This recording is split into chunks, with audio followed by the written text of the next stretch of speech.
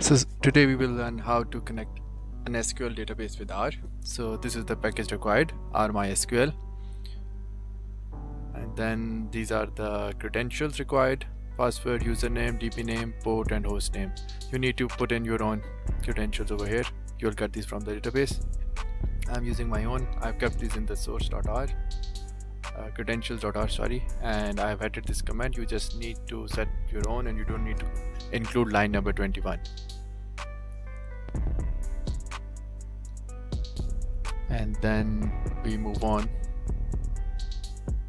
Yes, credentials have been loaded, and now we configure connection with the database.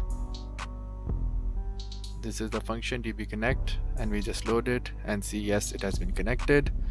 And now getting list of the tables in the database by running this function dblist tables, and you can see there are 3 tables in the data.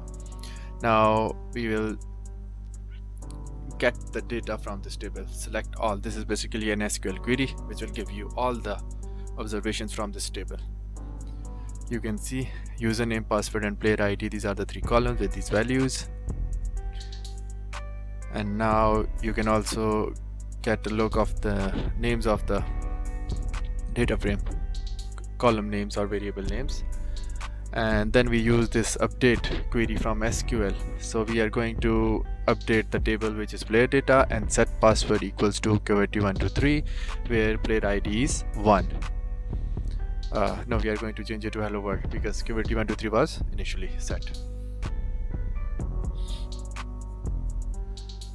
So it is important to add these quotes, single quotes, around the strings. I'm going to add the comment as well, so later on when you have a look at this in the GitHub repository, you know I will be adding this comment to GitHub as well.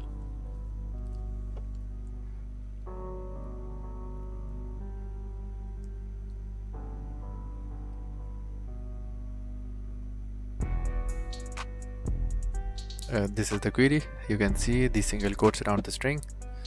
This is just like an SQL query. So okay, next we are going to use this db send query. This is basically going to send this query to our database.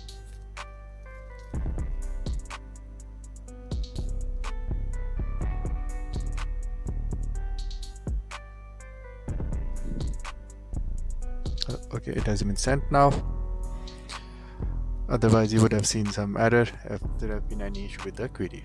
So player data update. So I've created a new data frame so you can see whether the data was updated or not. This is the updated one, player data update, as you can see at the top. So now it has become qwerty123. If you go back and look at the player data, it was hello world. The updated one is hello world and the previous one is qwerty123. Now we are going to add a new row.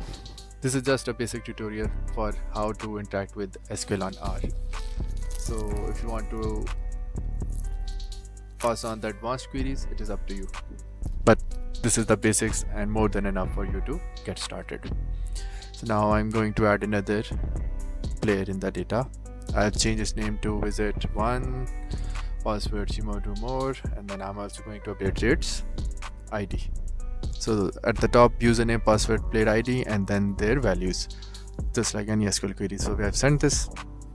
It has been sent. Now I've created another data frame, player data updated 1. Yes, have a look. Okay, you can see, and another one has been added. So now coming to the last part now. You also need to disconnect from the database to free up the spaces. So if you're not sure how many connections you have opened, just add this function and this will kill all the connections, database connections for you. Thank you. I hope it was helpful for you. Thank you. If you like it, please like and subscribe.